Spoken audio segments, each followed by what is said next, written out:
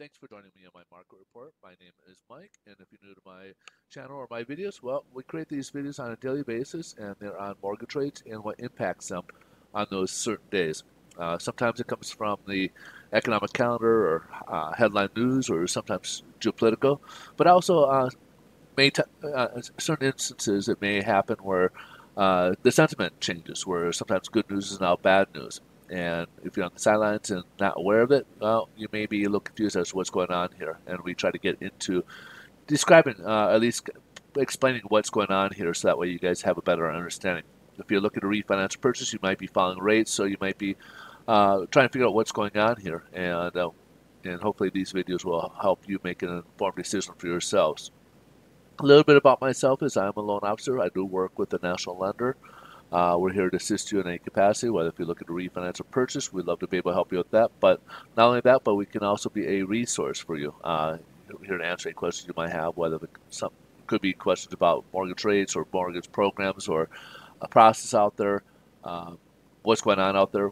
We're here to help you guys out here. So hopefully, if you guys have any questions, please pose those questions. We're here to answer anything. Just post on the social media that you found this video on, and we will get those answered for you folks. If you're looking to refinance or purchase, again, just reach out to us. We'll be in touch, and we'll figure out a way to communicate. But again, we can do loans in all 50 states. So if you're in a different state, please feel free to reach out to us anytime. But without further ado, why don't we jump right into the economic calendar? If you were with us yesterday, you know that this week is jobs reports. We had the ADP yesterday, and then today we'll get the initial jobless claims, and then tomorrow we'll get the BLS, which is the Bureau of Labor Statistics, with the non-farm payrolls and unemployment rate. So we did get an announcement of the Challenger layoffs. So these are kind of announced layoffs. So we did see a slight increase in that for the month of January. The jobless claims, last week's report, these come on a weekly basis every Thursday. This was slightly revised higher to from 260 to 261. Forecast is coming for 245,000 this week, and it came in a little bit less at 238,000. Now, continued claims last week's report was slightly revised lower from 1.675 million to 1.672 million.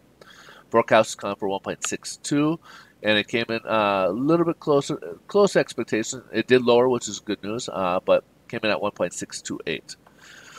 Now, we got the first look of our labor costs for the Q4. Last quarter, third quarter was slightly revised lowered from 9.6 to 9.3%, which is obviously a huge boost, and that's part of the whole concern about inflation. It went forecasted for the third quarter was at 1.5, and it came in much lower at fourth quarter at 0.3%. So obviously that's good news on inflationary data here. Now, we also got productivity, our first look of that. We'll get our final readings in March on these, but each month we'll get a look for any possible revisions. But the third quarter was revised slightly better from being down 5.2% to just 5%. Forecast was supposed to be 3.2% for the fourth quarter, and it came in much hotter at 6.6%. So not only did labor costs go down, but productivity went up. So that was a very good sign right there. Then we also got ISM non-manufacturing PMI for the month of January. This is the services industry. So anything above 50 is still considered expansion. It went from back in December, it had a revision to slightly better from 62 to 62.3. However, forecasts are calling for a dip. A lot of it has to do with the Omicron at 59.5 to 59.9. So it didn't quite go as low as the forecast, but still it dropped a bit. And a lot of this, of course, is due to the Omicron. And people are affected by this are primarily the retail and hospitality, the restaurants and stuff. These are the ones that were mostly affected as people kind of stayed away for the most part out of concern of the Omicron variant. Last but not least, we got the factory orders for the month of December. So in November, we had a slight revision again. Obviously today we got a lot of revisions here. Went up from 1.6% to 1.8%. And forecast for the December was a drop of 0.2%, but it came in a little bit worse at a drop of 0.4%.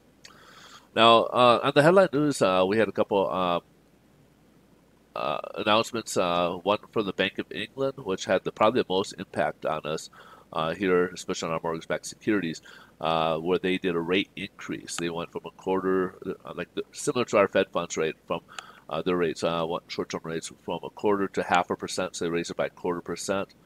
And then Christine Lagarde for the ECB basically set the expectations that due to basically inflation, that they're basically setting up for March when they'll go ahead and raise their rates. So basically, they're all in line to start raising rates, just like we're expecting a rate hike in March.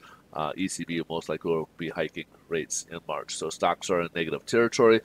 The other thing for stocks was Meta, the parent for Facebook, came in with very disappointing results. I think they're down, last time I checked, 25%. A lot of that had to do, and they also are painting a forecast of more gloom and doom, so to speak, for them. So, but regardless, that's where the stock market is at today. And of course, as I mentioned, the Bank of England raising their rates, that affected us here. So we'll touch on it, but yields did shoot up here. That's what's kind of pushing the mortgage rates lower. So we're down about 33 basis points, which translates to worse pricing today. And here's the volatility of the day. Basically, after the announcement of it, it just dropped. As you can see here, we tried rebounding a little bit, come back. It just kept more or less staying the same pattern here, but it pretty much dropped as soon as the Bank of England announced that quarter drop, and then the yields start rising. So did mortgage rates start going up as a result of that as well. So that came a little bit of a surprise for a lot of people here. And let's take a quick peek here at the treasuries we mentioned. So we had a decent day. We did test, kind of, for the most part, test that 25-day moving average and that technical floor. However, basically almost came unchanged. And now we just shot up past the new technical ceiling and up to 1.83 right now on the treasury here. Lastly, we'll go ahead and cover the average rate for the month of, average rate for conforming loan limits. They do have points built in. Right now it's at 3.66 today, and the 15-year is at 2.95. So we have been seeing these rise pretty steadily over the past several months. Especially the biggest spikes were in January. But regardless, these do have points built in, so these aren't like a one-size-fit-all. If you've been following my videos, we don't go ahead and rates or have a lot of variables that go into quoting a rate, and sometimes have points and not points. So there's a lot of different variables into it. So if you guys like a rate quote, just go ahead and reach out. We could help you with that as well. So we're pretty much at a wrap here. If you guys like these videos, please help us out. We greatly appreciate you guys helping us out. Smash that like button. Please go ahead and share us. We greatly appreciate you guys taking the time to view, and we thank you. And we'll look forward to see you guys in tomorrow's video. Also, if you guys got questions, we're here. Go ahead and answer. Go ahead and ask those questions. We're here to answer those. Have a great rest of your day. Thanks so much for watching. See you tomorrow. Bye-bye.